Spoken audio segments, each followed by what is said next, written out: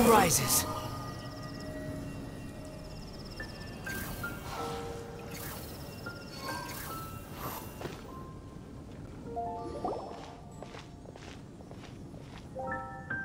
We're back!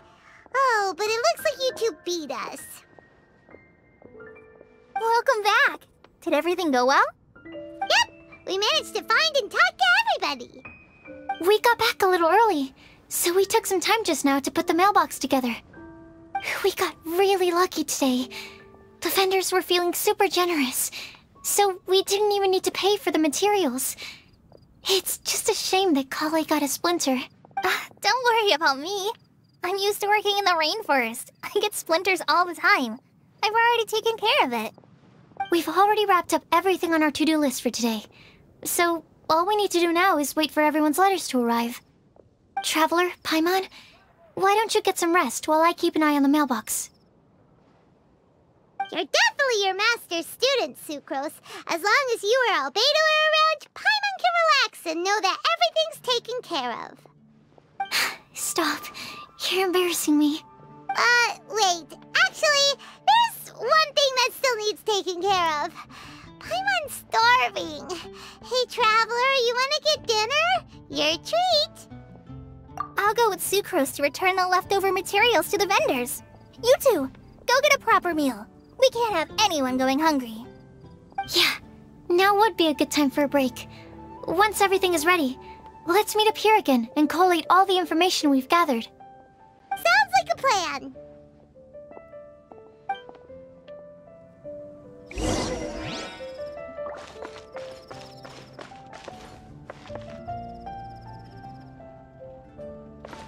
Squall and Fury!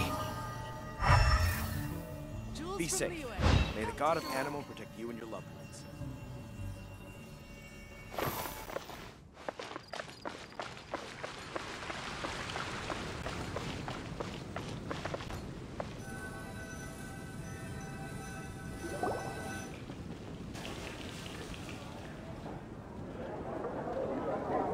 Paimon will have this one, and this one, ooh, and this one. Hey, Paimon's really hungry! And don't forget, Paimon's also ordering for you, too. It's not like Paimon's gonna eat everything by herself.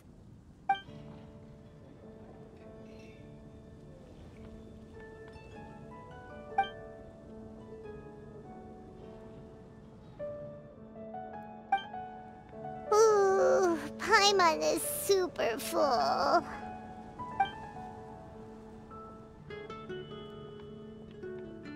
Is everything packed up and ready? What do you think about meeting up at 5 to go to my house? Yes, everything's ready. I've packed some great wine and smoked ham. Oh, your parents will love it. Ham? Look, we've known each other for quite some time now. Don't you think it's been long enough for you to remember that we only eat bacon in my house?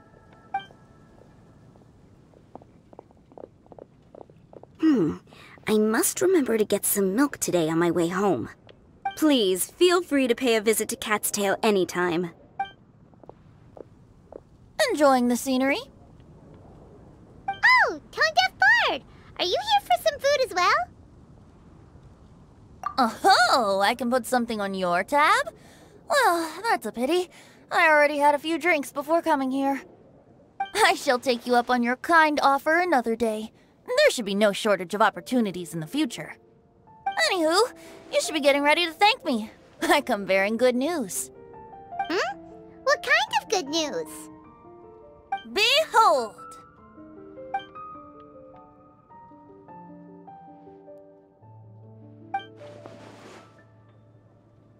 What is it?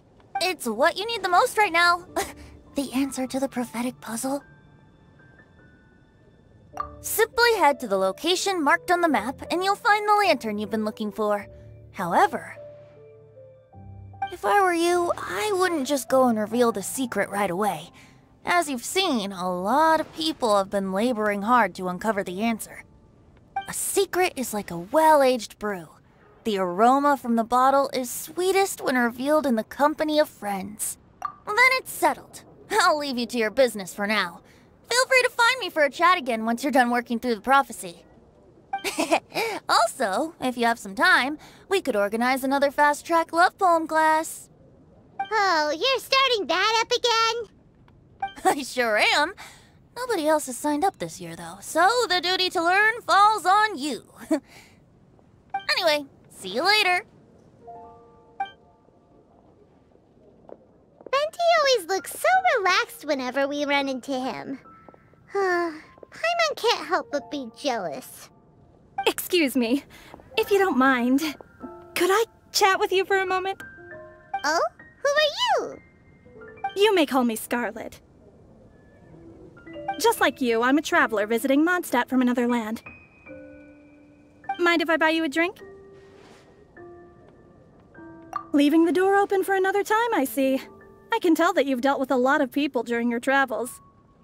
You can tell? Well, we are very experienced adventurers after all. I can. That's why I tried to strike up a conversation with you in the first place. I was on my way to go shopping earlier when I overheard your conversation next to the crafting bench. From what I could gather, you are trying to investigate a bizarre prophecy? Yep, bizarre is definitely the word. Don't you think it sounds just like the kind of story that would happen in Mondstadt? Anyway, that's why I wanted to ask you a favor. If and when you manage to unravel the answer to the prophecy, could you let me know what it is? Not so much the prophecy itself, but Mondstadt as a nation. That's what I'm interested in. I was born in a distant land, but I have family and friends who once lived in Mondstadt for a long time. They said that it's a great place full of fairy tales and romance and recommended that I come for a visit. As it happens, someone I know has an anniversary coming up soon. So I figured this would be a good time to come here and see all the sights that she once saw. What do you think about Mondstadt so far? It certainly lives up to its name as the city of romance and freedom. We think so too. So, about the prophecy. Thank you. You're very friendly. It's been a real pleasure to meet you. I'll leave it to you then. I hope you continue to enjoy the city and have a wonderful day.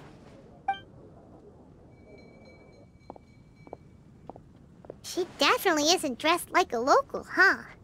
Where do you think her hometown could be?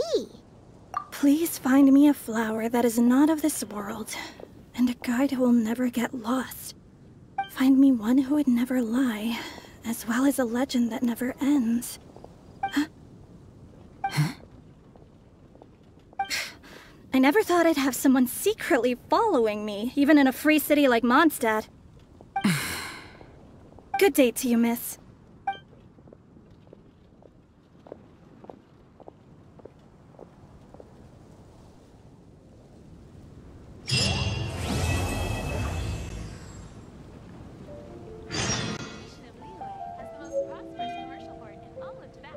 Flower that is not of this